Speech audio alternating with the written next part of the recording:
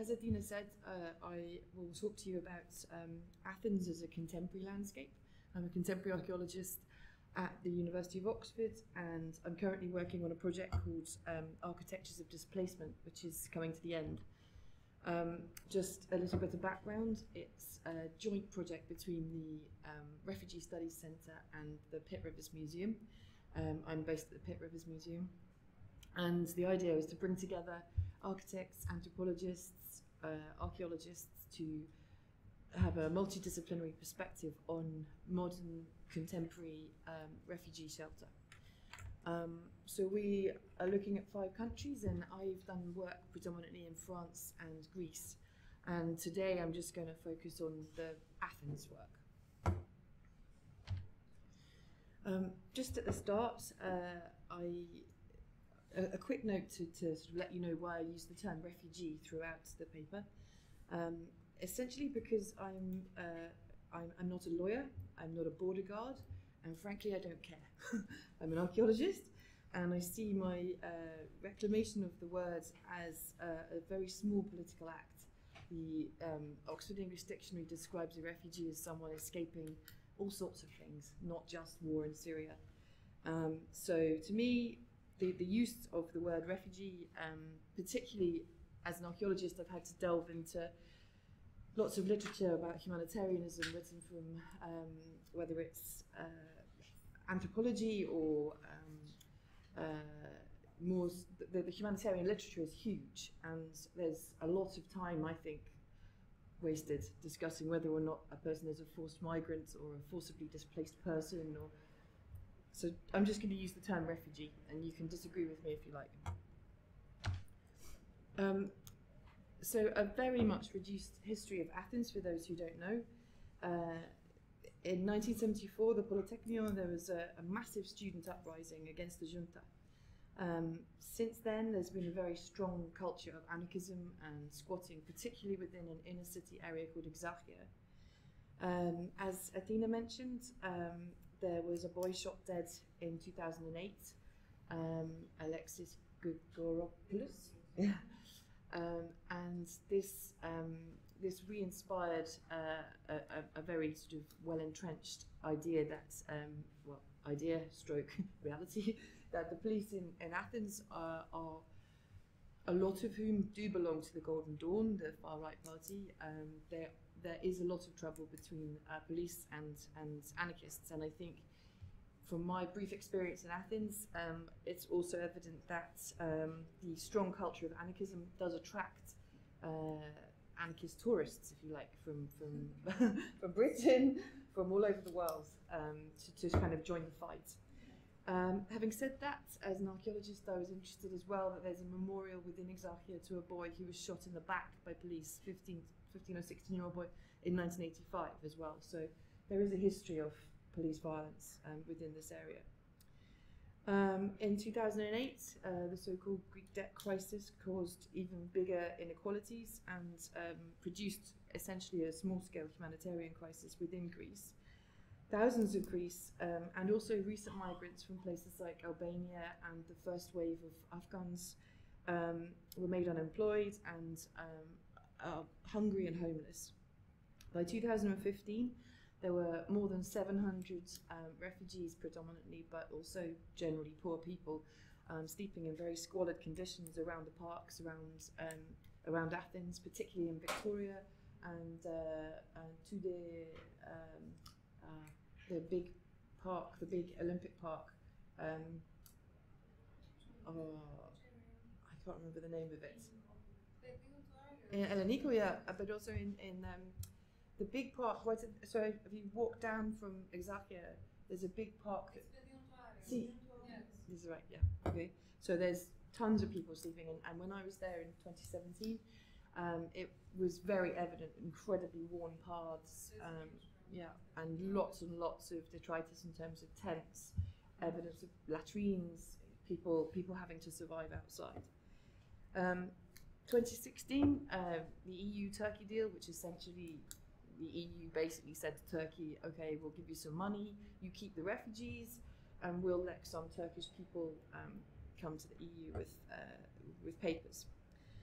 This caused the Macedonian border to very much harden, and many of the refugees who were coming were actually significantly cash richer than the sort of neo-poor in Greece, which caused other tensions, and this has kind of continued. There's about 60,000 refugees stuck in Greece currently, and there isn't enough food or jobs or housing. And so it doesn't do much to placate the sort of rise of the far right. And even among very ordinarily liberal, educated people, there's a great sense that everyone needs housing and food, and there isn't enough to go around. So my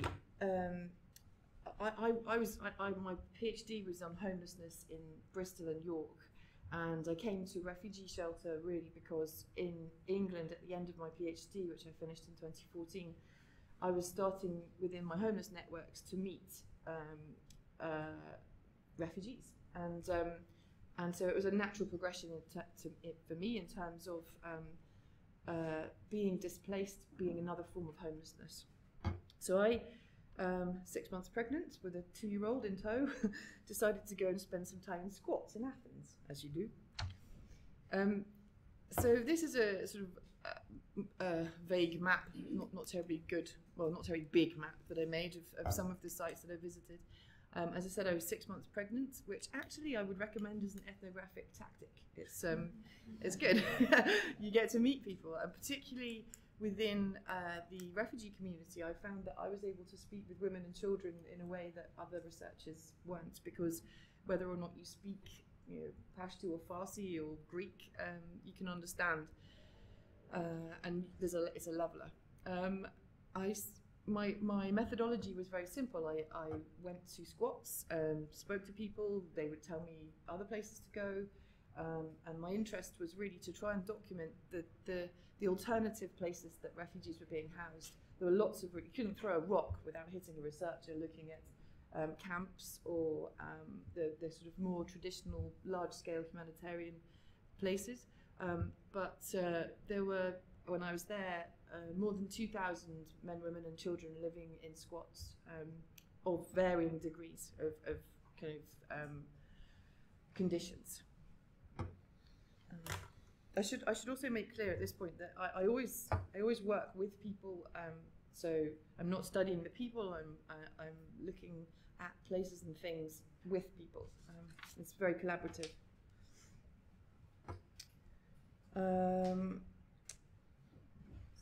So yeah, in a way, in documenting these sort of sites of alternative or philanthropic, voluntary, activist sites, I see what I do as a type of activist cultural heritage.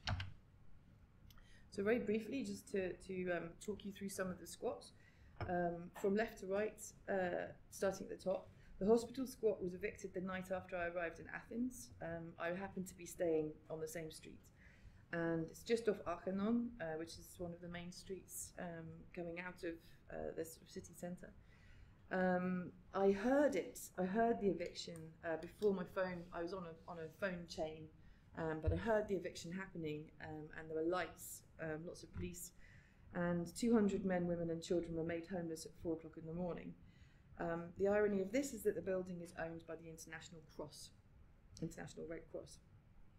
Kora, which is not actually a squat, is a cooperative, which sadly they haven't stopped working, but they've had to leave the building they were in. They offered all manner of legal, medical, educational, even fully licensed dental surgery to refugees.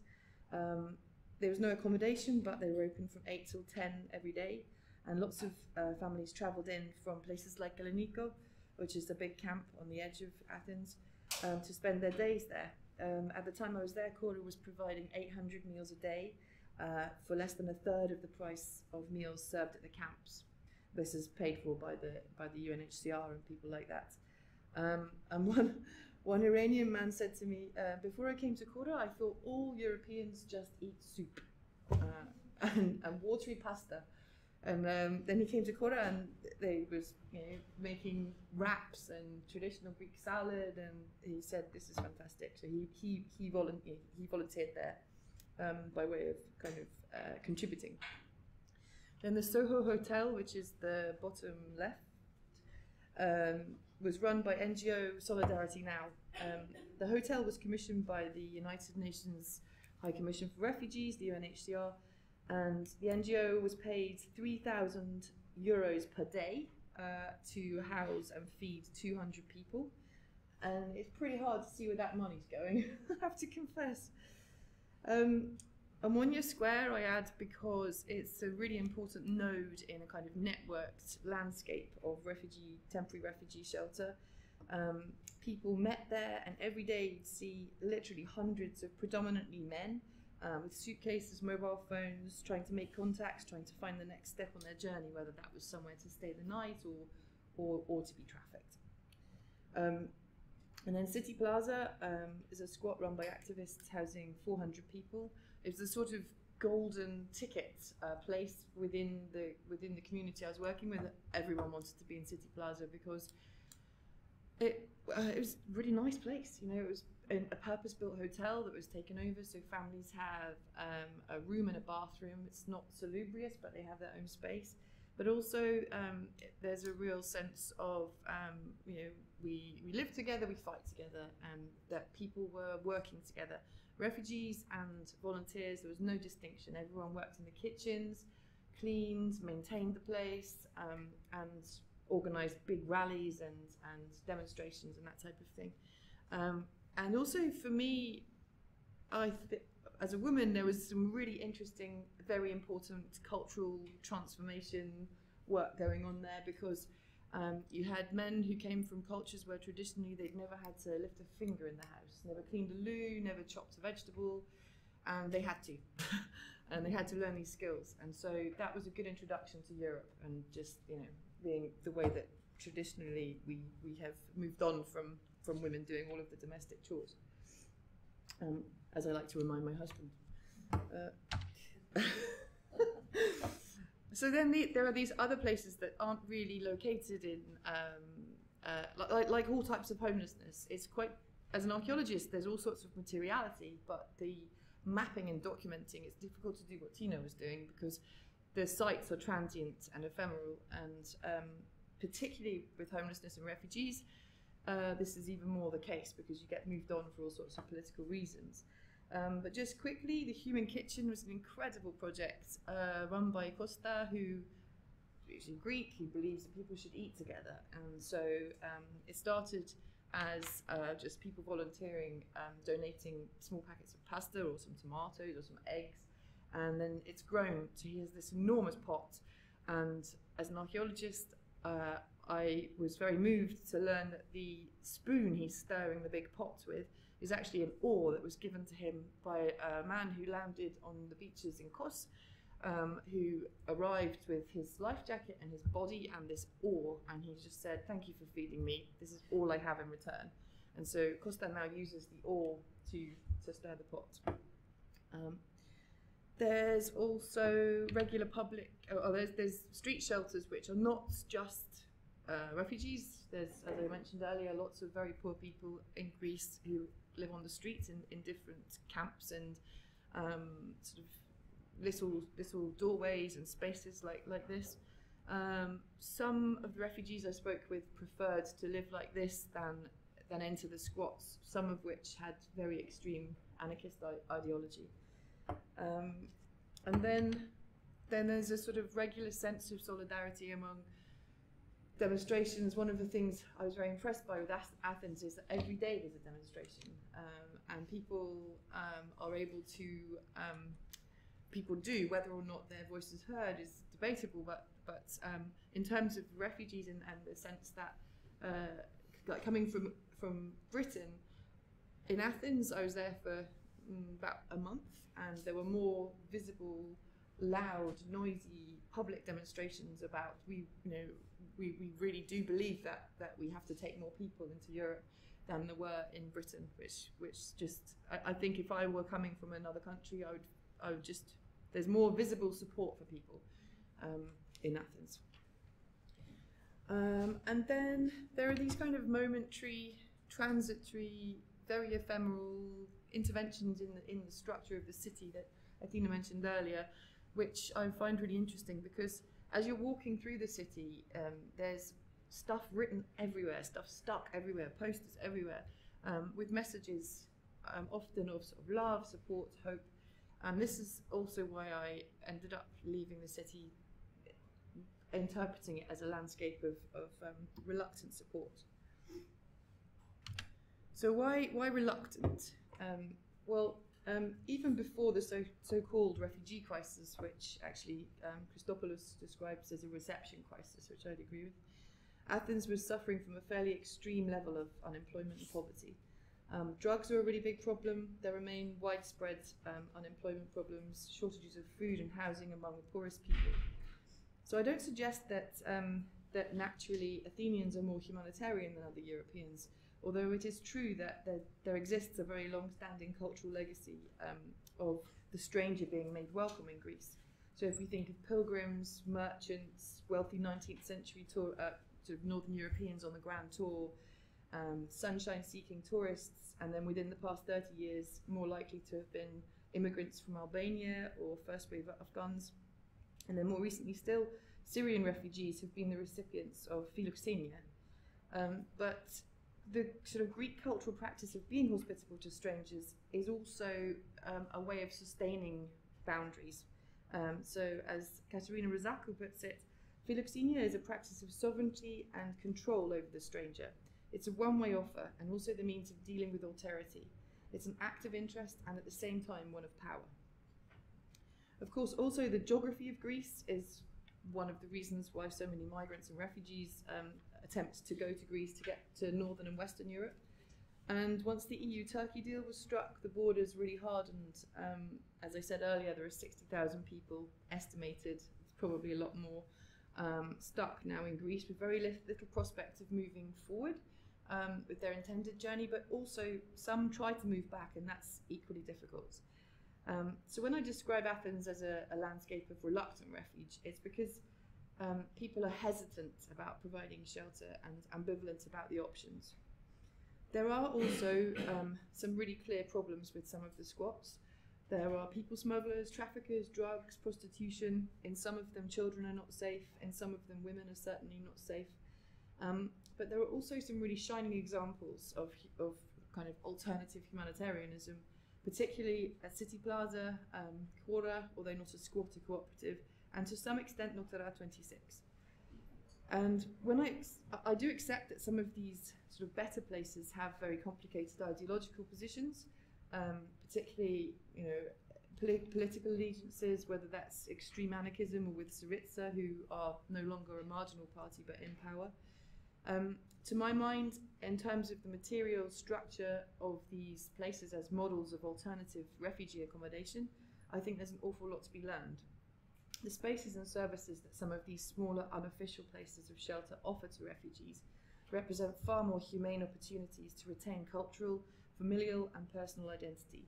And they also enable cultural transformation and transmission to take place in a more sort of on a more human scale and a more peaceable and sustainable way. So I think that the squats and co-ops of Athens have an awful lot to teach the international global humanitarian sector, which I can critique till the cows come home. And having been awarded a British Academy Fellowship, that's what I'm going to do in the next 3 years. Thank you.